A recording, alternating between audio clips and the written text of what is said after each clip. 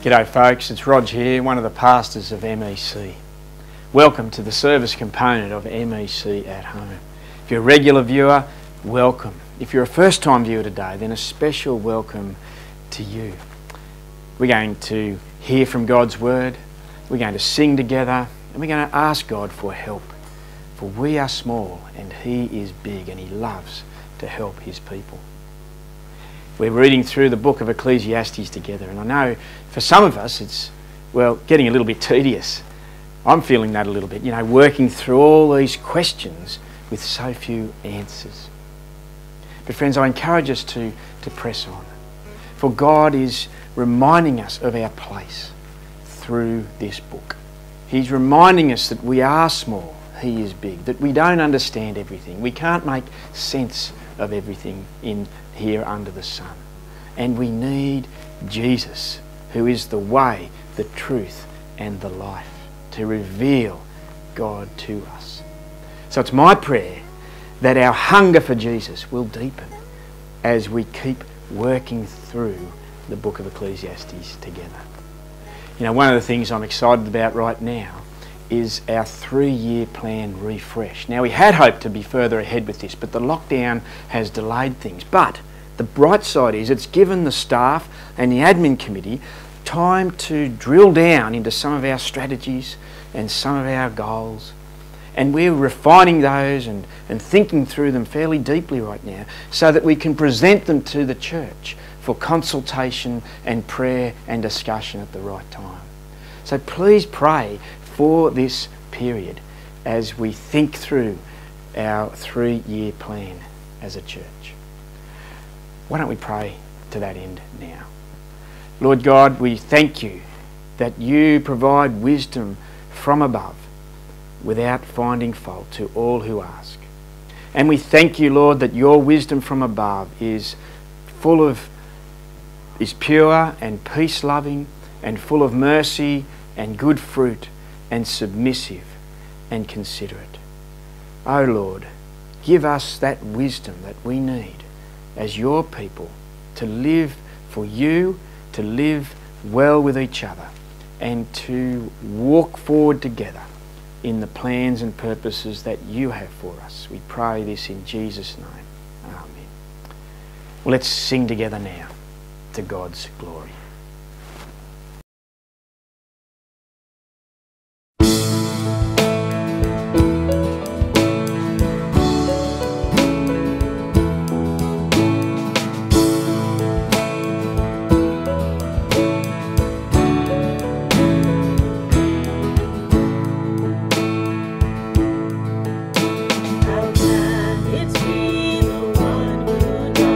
Has borne our sin through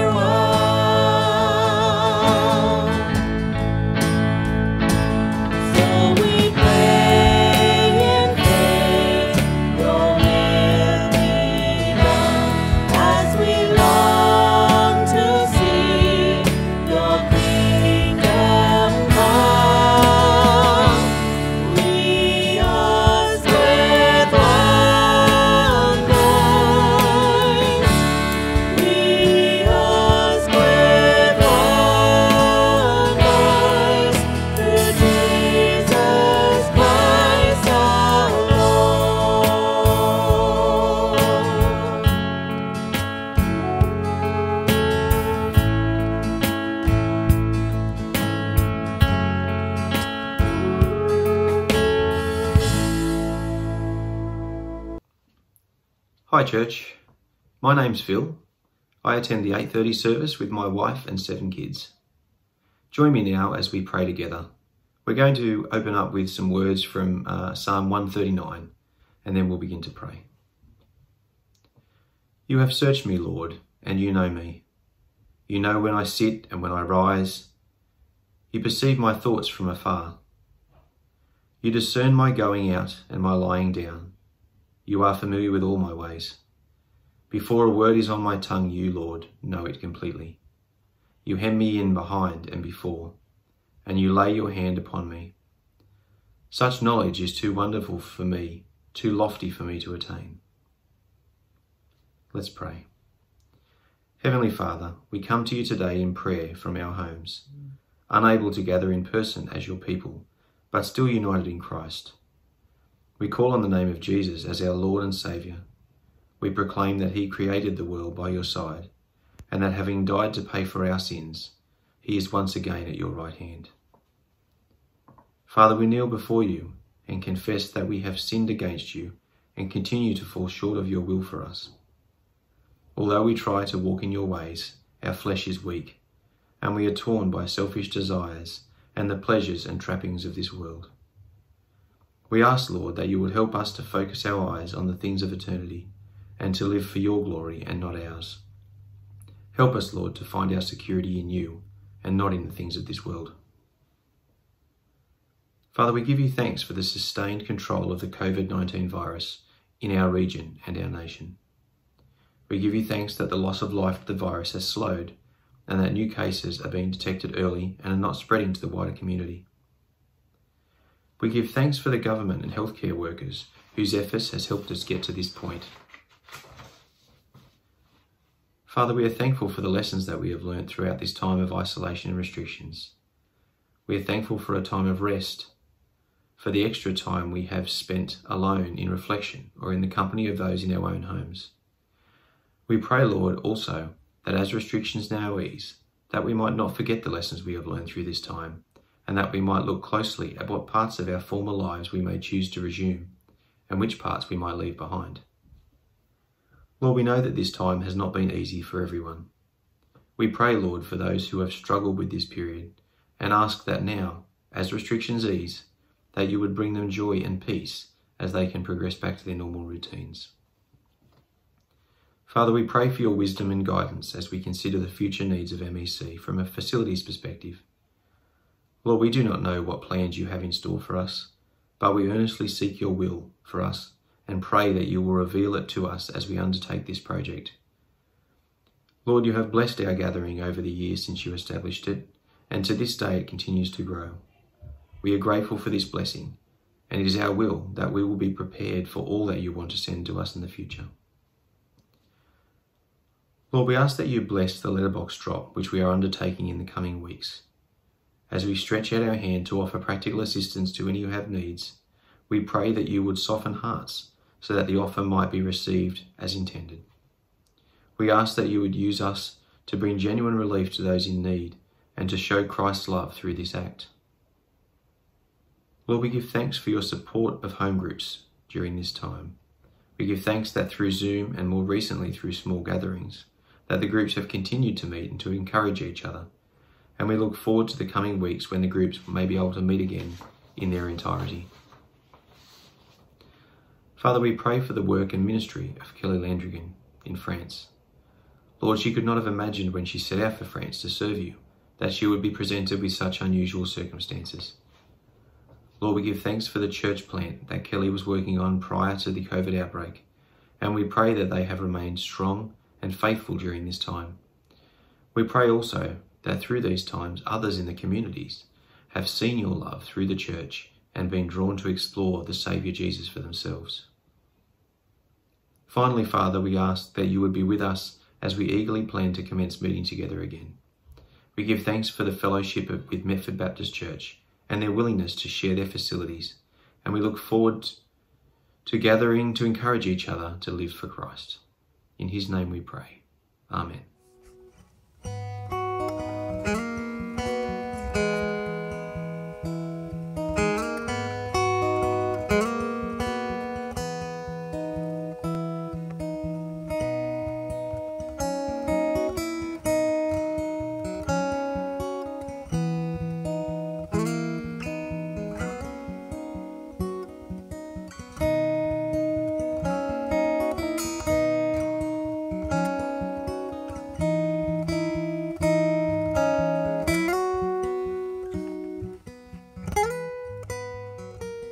Hi, I'm Fee and I attend the 8:30 congregation at MEC.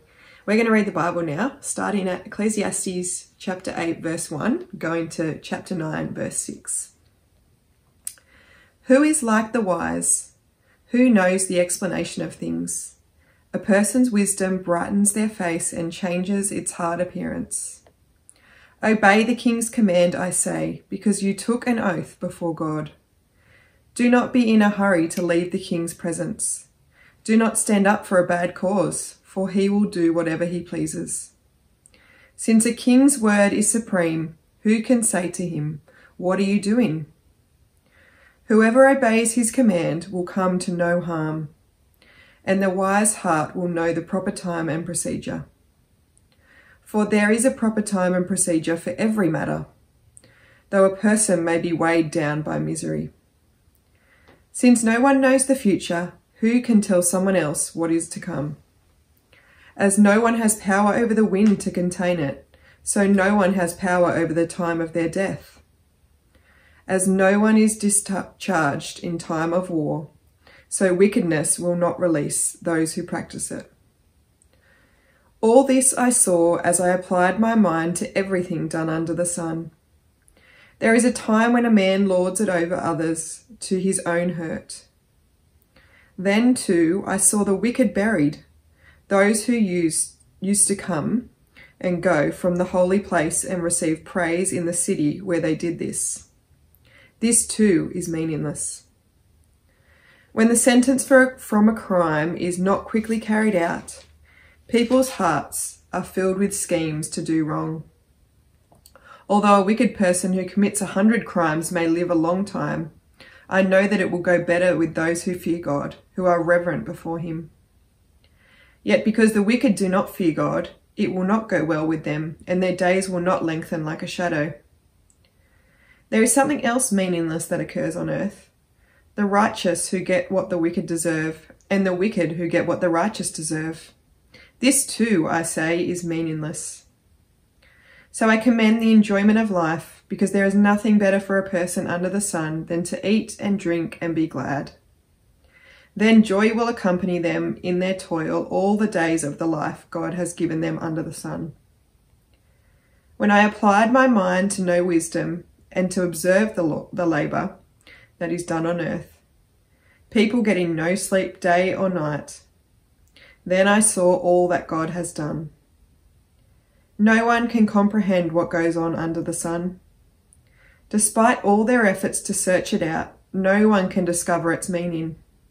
Even if the wise claim they know, they cannot really comprehend it. So I reflected on all this and concluded that the righteous and the wise and what they do are in God's hands, but no one knows whether love or hate awaits them.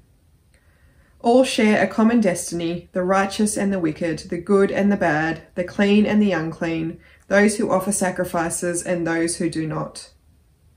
As it is with the good, so with the sinful. As it is with those who take oaths, so with those who are afraid to take them.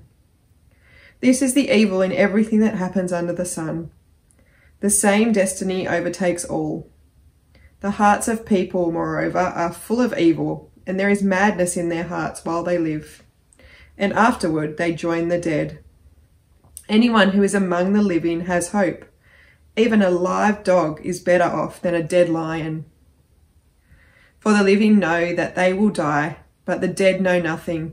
They have no further reward, and even their name is forgotten. Their love, their hate, and their jealousy have long since vanished. Never again will they have a part in anything that happens under the sun. Good morning, friends. My name is Michael. I attended the 10:30 service, and this morning it's my pleasure to go through chapters 8 and 9 of Ecclesiastes and make some comments and guide us in how we should understand and apply this. Let me pray. Gracious Heavenly Father, we thank you for your word. We thank you, God, for revealing great things to us about ourselves, about the world in which we live, and about yourself.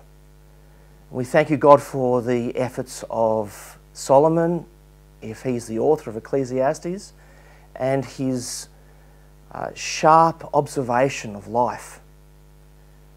God, as we wrestle with the theme of justice and the observation of death, that this morning you will be pleased to grant us some humble and honest reflection, and give us, God, some thoughts on how we might live in this life, under the sun, but also in the hope of eternity. This we ask in Jesus' name. Amen. Yes, because that's the two themes, justice and death. And we are arriving at the end of his investigation. The preacher has been investigating for this book, throughout this book, the last 7 chapters, investigating what gain might be had from our labours.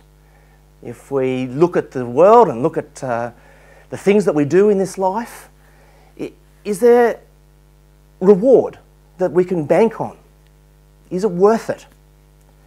And so far he's reflected that no, he says there is some gain, there are some things that are better than other things, but at the end of the day, the gain is like mist, like smoke. It's there for a minute or a second or two, but if you try to reach out and grasp it and bring it in, no hope. It's gone. This concept, this idea, is built into this word hebel. And so there's been lots of things that so far he says are hebel. It's hebel to chase after pleasure. It's hebel to chase after money. It's hebel to think that you can grasp time and control and manage time. It's hebel because there's evil in this world. It's hebel because death comes. It's hebel. It's hebel. And today he explores specifically the theme of justice, and it's the penultimate hebel, the hebel of unreliable justice. Unreliable justice. He starts in chapter 8, verse 2, with this observation that if you obey the king, you will not come to harm. He says, "Obey the king's command, I say, because you took an oath before God. Do not be in a hurry to leave the king's presence. Do not stand up for a bad cause, for he will do whatever he pleases." It's very compact, very dense, but I think if I was to unpack it, I could imagine Solomon thinking of Shimei, son of Gera. Let me remind you of that story. Shimei was a man born into the clan of David and of Saul. And we hear of Shimei on the day that David is fleeing for his life from his own son Absalom. Absalom has raised an army and with a general is pursuing David. And David, I think with a great measure of grace, leaves the city of Jerusalem and leaves his throne in order to avoid civil war. But as he's fleeing, this guy Shimei comes out and must be sort of calling out from the top of a ridge and curses David, the man of blood, he says. Curses him, accuses him of killing off Saul and his family. Of course, if you know the story of David, there is a great oath between David and Saul's son Jonathan not to do anything of the kind. And David goes to great lengths to ensure that love for Jonathan results in blessing for the descendants of Saul. One of David's generals says to David, "How can you let this Shimei get away with such outrage, cursing the king?" And David says, "Shh, Don't give him grief. Perhaps the Lord has a reason for this for me today. That's 2 Samuel 16. In 2 Samuel 19, David returns and comes back into his kingdom. And Shimei is there on his knees. And he asks David for forgiveness. And David grants it. Again, one of David's generals says, how could this man live? He has cursed you. And David says, shh, why should any more blood be spilled?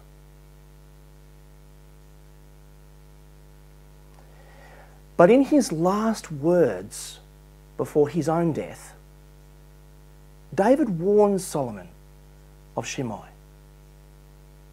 He says, do not consider him innocent in 1 Kings chapter 2.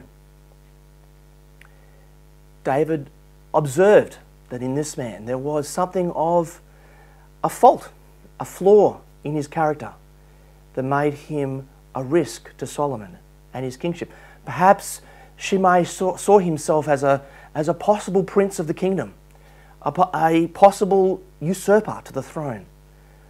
And so David warns him, do not consider him innocent. And so Solomon, later in chapter 2 of 1 Kings, makes Shimei an offer. He says, Shimei, you can stay, but that's where you must stay. You can live here in Jerusalem safely, but as soon as you leave the city, you will die. And Shimei swears an oath to the king, promises to do exactly what the king has commanded. And it lasts for a little while, about 3 years. But then Shimei's servants run away. And he hears that they've put up house in a Philistine city. And Shimei resolves, you might think justly, to go and collect his servants and bring them back. That here was an error being perpetrated against him, and that he was right to go and bring back those who ought to be in obedience to him.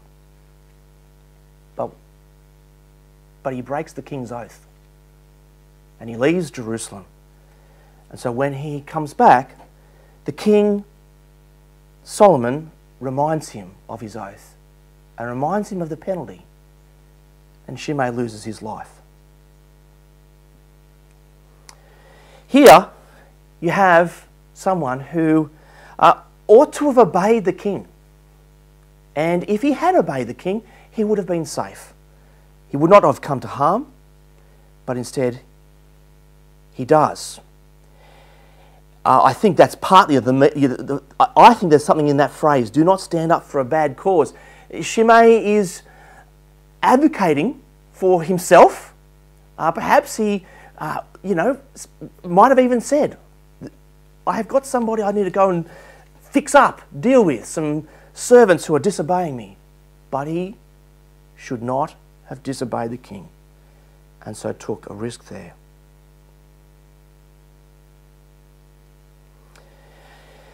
This thought is reflected in the New Testament in places like Romans 13, where we're told that those in authority are God's servants, are there for our good.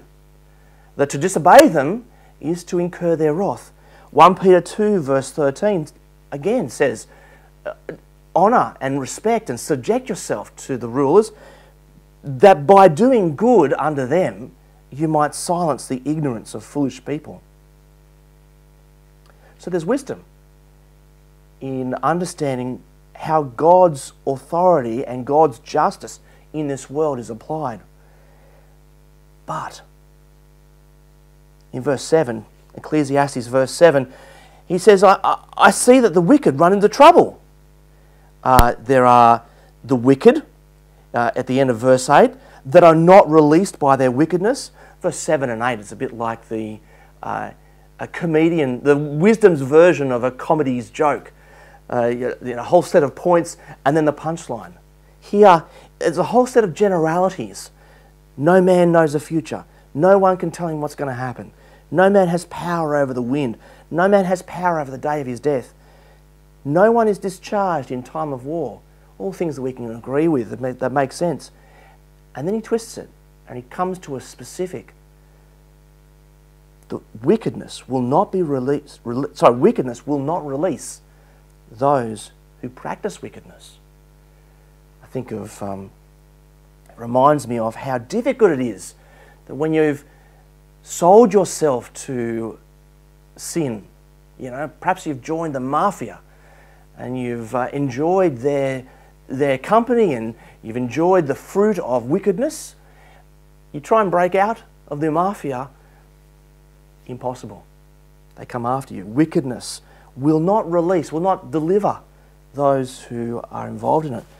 And in verse 9, there's also this craziness that those who are engaged in wickedness often do it to their own hurt. I think of people who, might be selling drugs, might be taking drugs, and they think that, they're doing something good and fruitful for themselves in terms of pleasure or in terms of money and generating an income.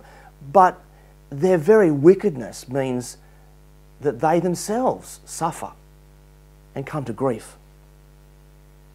In verse 10 and 11, he keeps the thought rolling.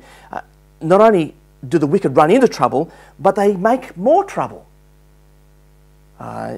In verse 10, you've got a little picture of the wicked receiving a proper burial and even praise at their funeral.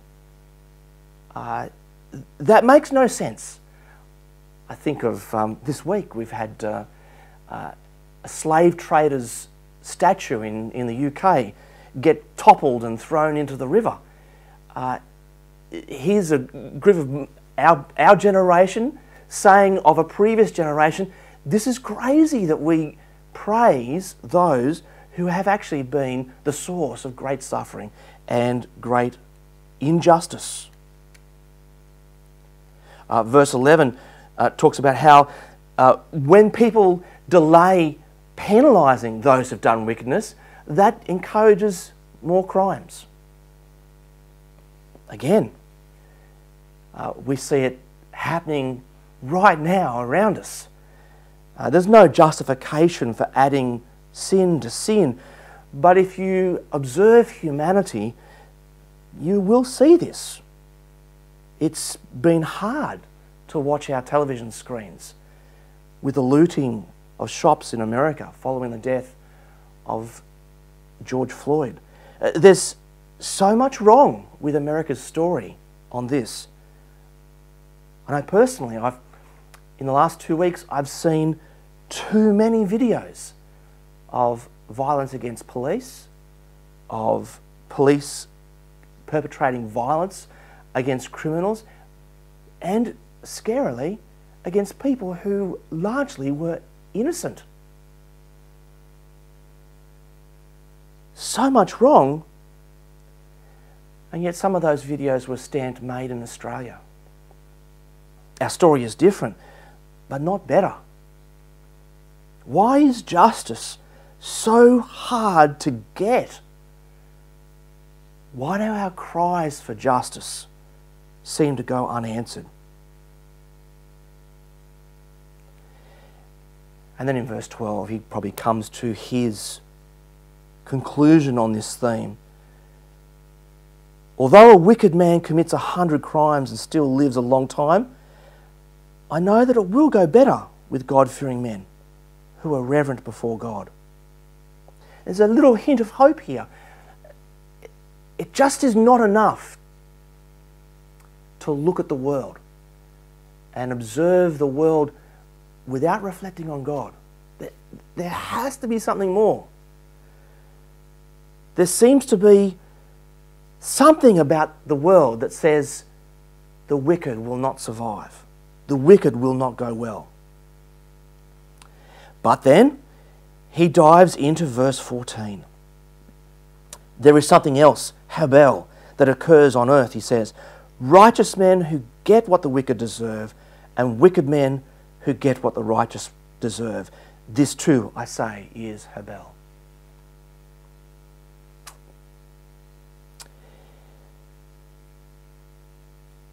justice in this life is unreliable. It's confusing. It doesn't seem to be consistent. And so it's frustrating, desperately frustrating. When those who are wicked get what the good people deserve, when those who do good get what the bad people deserve, it just makes us, I think, doesn't it, throw our hands up in despair and say, what's going on? Certainly, you know, there is an appeal to pursue just causes, and I think we should pursue just causes for those killed in abortions. We should pursue just causes for those living in poverty, in such great inequality. But at the end of the day, justice seems so unreliable.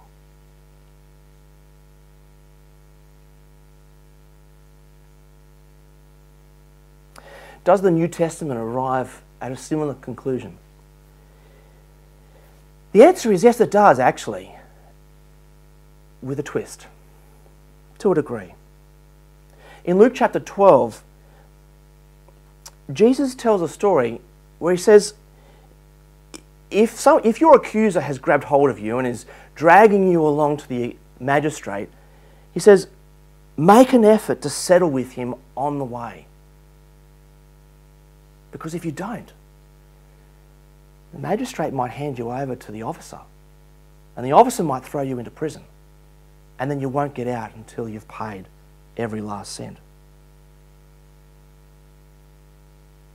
Justice seems to be unreliable. In 1 Corinthians 6, Paul's talking to the Christians in Corinth saying, what are you doing taking each other to court?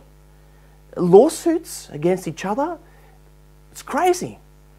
Why not rather be wronged, he says. Now, of course, in both of these, in Luke 12 and 1 Corinthians 6, in both of these there is a larger story. There is a larger context, the coming final judgment. Jesus says this story of make an effort to settle with your accuser to bring us into line with God and his possible judgment on that final day against us. If you are being accused before God, quick, fix things up with him. In 1 Corinthians 6, Paul's talking about lawsuits, and he says, hang on, don't you realise there's going to come a day when Christians will judge the angels? What are you doing judging each other? What are you doing fighting against each other? Why not rather be wronged? Now, the teacher doesn't come to that larger context and to that larger story because it's not part of his project. He set himself a very clear project of making observations and reflections on the world. Is there gain in pursuing justice in this life under the sun? And yes, there is gain, but no, there's not, because it's not substantial. It seems to slip through our fingers. And so he calls it Habel. There's Habel of unreliable justice. He does go on to say, well, there's only one thing that remains. Verse 15 says, the joy of life. But we're going to deal with that a little bit later. He comes to his final Habel in chapter 9. In chapter 9, verse 1 to 3, he says, there is Habel in the grave because all get it. Let me read to you a couple of verses. So I reflected on all this and concluded, he's reaching the end here, that the righteous and the wise and what they do are in God's hands, but no man knows whatever love or hate awaits him. All share a common destiny, the righteous and the wicked, the good and the bad, the clean and the unclean, those who offer sacrifices and those who do not. Our future to the extent that we can observe it, to the extent that we are under the sun, he says, is in God's hands. God's in charge. But it's unknown. It's common. And down in verse 11 and 12, he says it's unpredictable. I have seen, verse 11, something else under the sun. The race is not to the swift, or the battle to the strong, nor does food come to the wise, or wealth to the brilliant, but favour to the learned. Or favour to the learned, but time and chance happen to them all. Verse 12, he says that men are trapped by evil times that fall unexpectedly upon them. No amount of effort, no amount of activity in this life can remove us from the fact that we will all face death. This is the last one, the final Habel. Is the glass half full? There would be some, I think, particularly those oppressed, who would look at death as the great equaliser. At least my oppressor will get death in the end, you might hear them say. But I read this, probably the glass is half empty. Death comes to the person who is just observing and reflecting. Death comes, but justice has not happened. Justice has not been served. I remember being moved by the story of one Melbourne girl who was picked up by her date, taken out to dinner, then dropped off at a house where she was raped by a group of men. I was amazed at her courage in pursuing justice. She had just the ticket of the movie that they were going to see. But I was grieved at the prospect of her success. 20 years had passed when I read her story, and this was 20 years ago. And even then, I could see that death was what was going to catch her and frustrate any hope of justice under the sun. There's Habel in a justice that's unreliable. There's Habel in the grave that all of us will receive. He pauses to reflect for a moment in verses 4 to 6 that there is one advantage that the living have, and that's hope. Verse 4, he says, anyone who is among the living has hope. Even a live dog is better than a dead lion. I suppose he's reflecting on the lion with his strength while alive meant something, but in his death is nothing. Whereas at least a living dog has an opportunity to enjoy what he can in this life. There is one advantage for the living. We have hope. We have hope built on knowledge. We have hope spurred on by reward. And he reflects on those in those couple of verses. And arrives at the conclusion. In verses 5 to 10 of chapter 9, he talks about God's gifts. And he says, enjoy. Joy is the one thing that he can see in this life under the sun that is there for us to receive and to make the most of. He said this a number of times through the book, and here in this chapter he says it in the context of the Hebel of death. He says this, verse 7, go, eat your food with gladness and drink your wine with a joyful heart, for it is now that God favours what you do. Always be clothed in white, and always anoint your head with oil. Enjoy life with your wife, whom you love. 3 things, he says. Eat and drink with joy. Dress up and smell great. I think that's the meaning of clothe yourself in white. You know, tonight's a good night. And enjoy life with your wife, he says. 3 things. In the context of, and I go back to verse 8, enjoy life with your wife whom you love all the days of this Hebel life that God has given you under the sun, all your Hebel days. For this is your lot in life, and in your Hebel labour under the sun. Whatever your hand finds to do, do it with all your might, for in the grave where you are going, there is neither working, nor planning, nor knowledge, nor wisdom. He says, enjoy God's gifts. Enjoy what He has given you, your food, your drink, a night out on the town, time with your wife, your husband. Enjoy these things because you can't take them to the grave.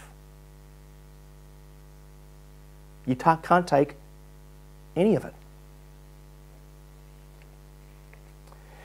Jesus tells the story of a rich man who receives a massive payout. Life looks good. He gets ready to take life easy, eat, drink, and be merry. But God says to him, you fool, this very night your life will be demanded from you, and you will get what you have prepared for yourself. You can finish the story in Luke 12. This fellow, Jesus says, was not rich towards God.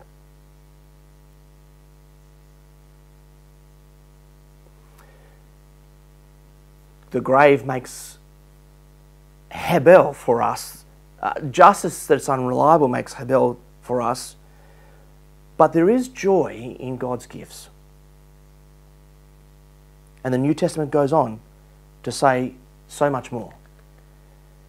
In 1 Thessalonians 4, we're told to live quietly, to work with our hands, to walk properly before God and before the people.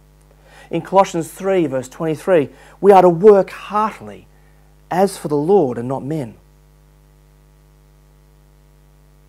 And with respect to injustice, Peter says in chapter 2, verse 12, it says, keep your conduct honourable, so that when they speak evil against you, they will glorify God on the day He visits us.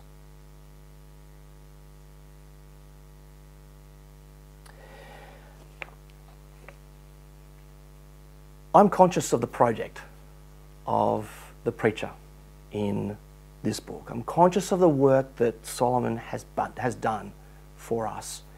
That it's a good work. That it reminds me that there are things in this life that I might latch onto, that I'm tempted to grab hold of and make them significant to me. But the warning from the teacher is careful. The gain from those things is not reliable, not faithful. You cannot secure happiness in chasing these things. There's way more going on than what first appears. And this is a warning that we need to hear. We need to hear carefully the critique of some of the decisions that we make in our lives. Thankfully, the rest of the Bible helps us to see where we should be placing our hopes, our dreams. Paul says, keep your eyes on Jesus, the author and perfecter of your faith. There's great promises that God has revealed that carry us through the Hebel of this life and give us confidence and hope that all these things that make life difficult will one day be resolved.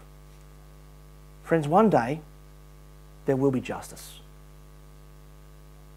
So live life honourably. One day you may face death. So live life now carefully under God's rule, following Jesus and loving His people and loving those around you, doing good to them. Let me pray.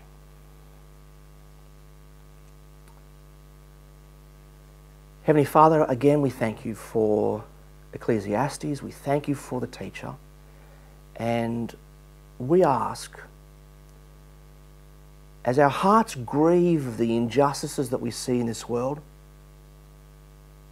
as our hearts grieve at the pain and suffering of our fellow human beings, as our hearts grieve over the hebel of death itself, God, give us comfort in knowing you. Give us grace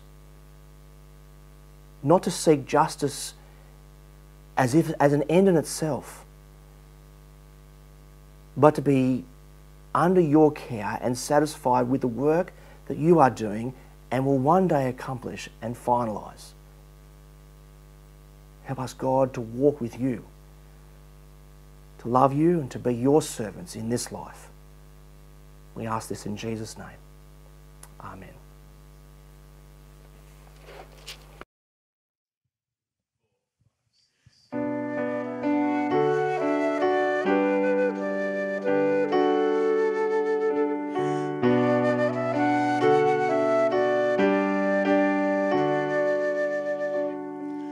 Who else commands all the hosts of heaven? Who else could make every king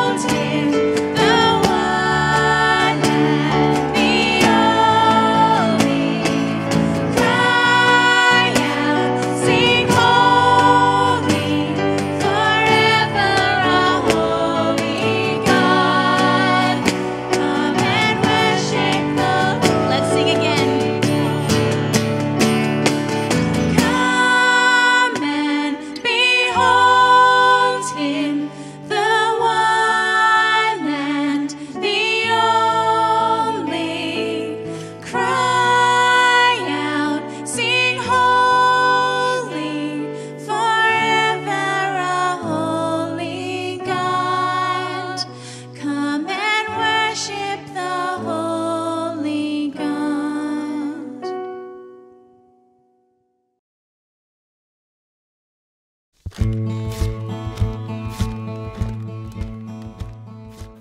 church, Steve here, and today I'm in the home of Ben and Alexis Keith with Sophie. Thanks for having me. You're welcome. Thanks for coming. And I've asked them to have a bit of a chat with us because they've been new to church in the last 3 or 4 months, and in fact they stopped coming to church 3 weeks after lockdown. So they've been in lockdown the whole time, and they've been getting to know church via TV. Thanks, Sophie. So I just wondered, Alexis, tell us a little bit about your family, Sophie. Yeah, so I'm Alexis, this is Ben, we're both teachers, and this is Sophie, she's 7 months old. We just moved to East Maitland last year, and we have 2 dogs, a cavoodle and a spoodle, and yeah, like you said, we just moved to MEC like in February, and then the lockdown happened in March, so it's all very new to us. Yeah. So how has it been getting to know church via TV? How have you settled? Yeah, well, our first week we found it really, really welcoming. We got invited to a lunch straight after church, which we thought we were really impressed by that. And then we got connected into a Bible study as well, which has been really, really encouraging. We've met lots of new people. We've had a few hard weeks with Ben's family, somebody in Ben's family passing away, and they've been so lovely and beautiful to us and praying for us, so that's been really kind.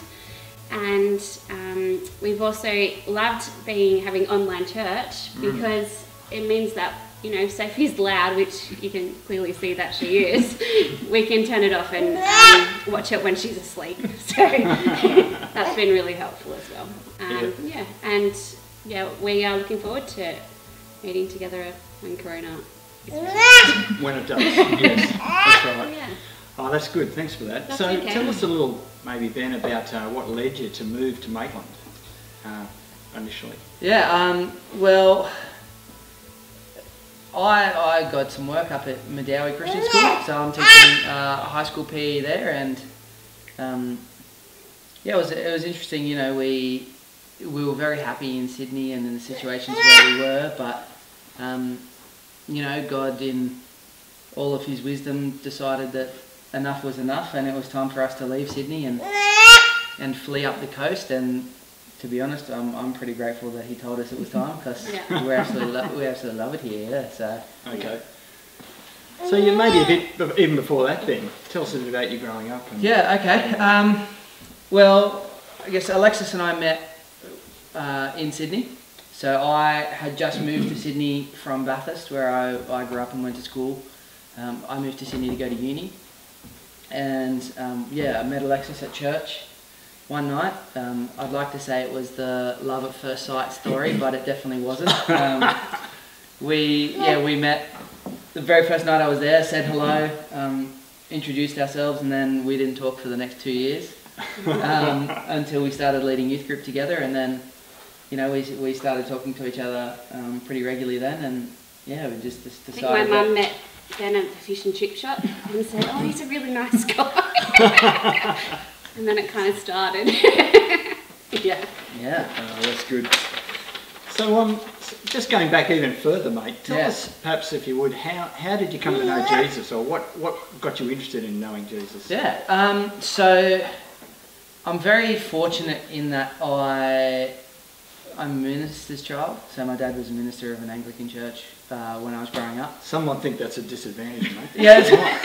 Mine was a minister too. Yeah. No. He was very biblical, which was very helpful. Yeah. So it was very much that I was always exposed to who Jesus was, and always knew about God and about Jesus, and knew the whole story of you know, his death and resurrection for us. Yeah.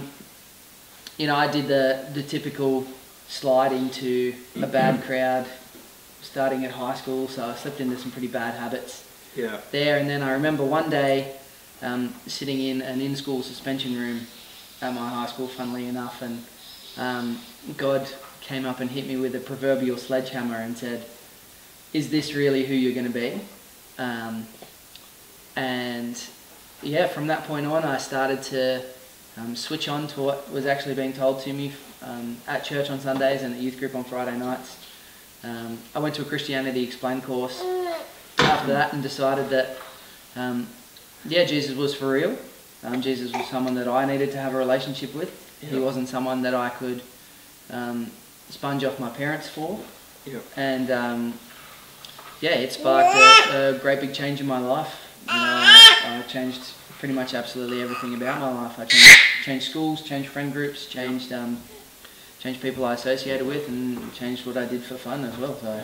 So I remember you telling me before how important it was to have youth leaders who cared for you. Yeah, it was. Yeah. So my two youth leaders, they're absolutely amazing. Yeah. I had the same youth leaders from year 7 through to year 12, which was such a great help for me. So two guys named Greg and Josh, they were patient with me. They were loving towards me. They showed me what it was to be a man who loves God. That it wasn't something to be ashamed of. It wasn't something to be frightened about. I could still be a normal guy and be a Christian. And so the work that they put into just teaching me who Jesus was, and that my relationship needed to be a personal one with him.